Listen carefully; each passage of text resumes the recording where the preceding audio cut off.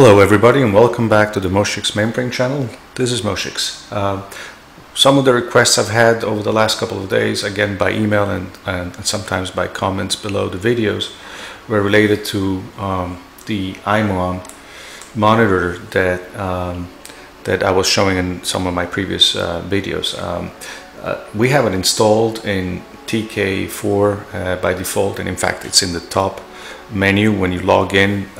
If you select 3 IMON, then you can monitor your MVS system because MVS doesn't really come with any built-in monitoring, which is kind of surprising. You would think that in the last 40 years IBM had time to develop a halfway usable monitoring tool, given the price of these operating systems and given the profits they made with the mainframe division over the last 40 years. But they didn't, and so some great developers and great coders such as Greg Price, this is his website, have created very capable monitoring tools.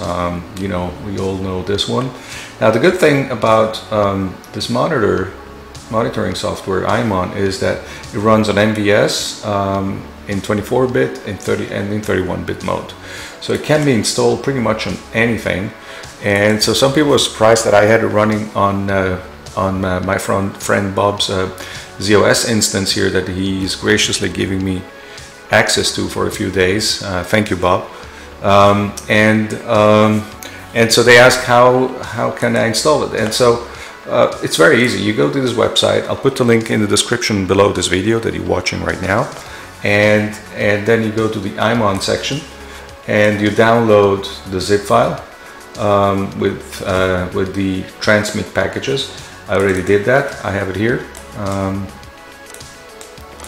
And then the installation is really simple. What we have to do is first we have to allocate space for the 2 XMI packages. You may remember that these are transmit packages. In fact, let me do something here.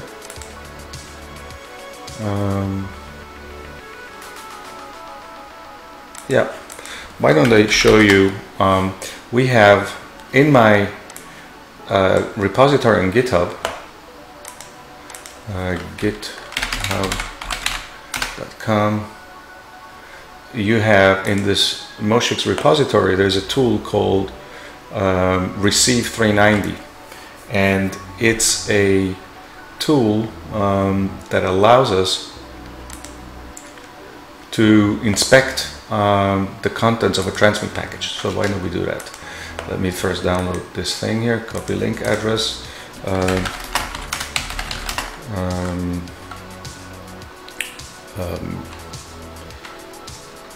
Well, let me just make the IMON.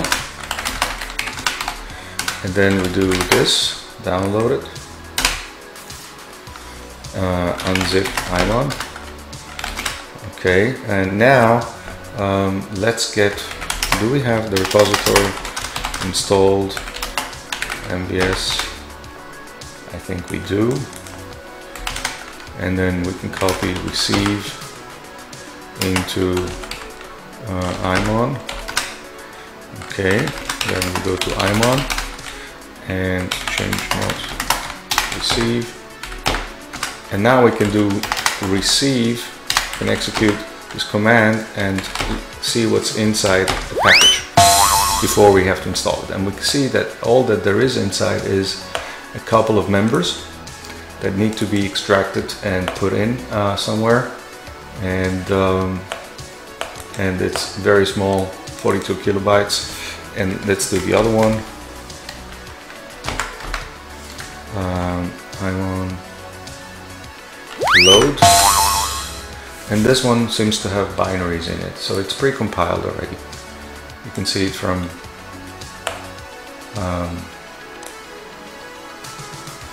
yeah, these are load modules, so this is already pre-compiled. And block size, okay, datasets and user node from user gprice and node g1. Okay, this was compiled last year in February. So now we know what's inside, and so we're done with this for now.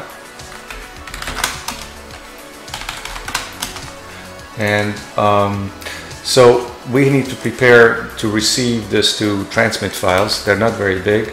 The one is 490 kilobytes, the other is 42. So why don't we go and go to allocate this data sets, and we'll do it like this, MVS IMON CNTL .xmi, and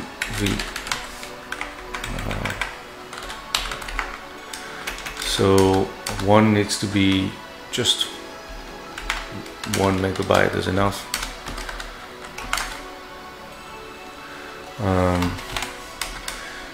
Directory blocks 0, because we're going to make this a sequential file, and then we put in nothing and it becomes a sequential file. Fixed block 80 bytes length. That's allocated, and then we'll do the other one called load, because there's 2, as you can see here. And this one is a little bigger, 490 kilobytes, so let's just do, I don't know what the blocking factor is, but okay, so these two have been allocated. Now we just have to upload these two transmit packages into those data sets. How do we do that?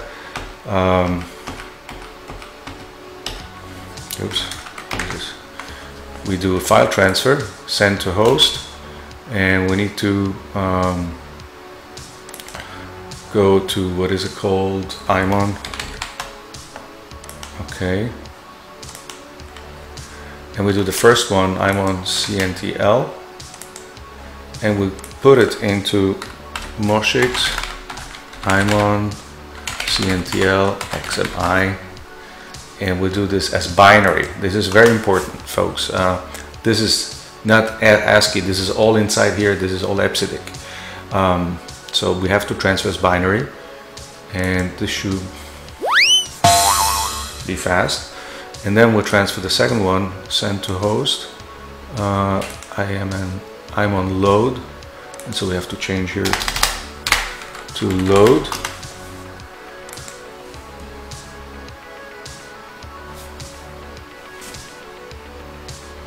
This takes a little longer because it's half a megabyte, and I'm connected over the internet. I don't even know where this machine is that Bob is letting me access, probably somewhere here in the US. Alright, so this is done. We can go back into ISBF, and if I go into, if I do MVS, I should see it here. Yep, browse. Yep, this seems to have arrived fine. And now we just have to receive them. And in ZOS there is a receive command, so it's called receive in dataset, and then we say MVS IMON CNTL XMI, and we'll just press enter to this, and that's it. And then receive in dataset MVS IMON load XMI, same. Okay, this is, by the way, folks, this is how every mainframe software should be installable, right? And by the way, when I complained about the Pascal installation procedure by this very nice gentleman, Bernd Appolzer, where, the chap who's redoing the Stanford compiler, this is how it should be. Just 1 or 2 such packages, install it all in the right place, and that's the end of it. And I'm gonna be doing this for him when he releases the new December version of the Stanford compiler. So let's go back again to 3.4, and we should now see here I'm on load. If we go in here, you can just say call.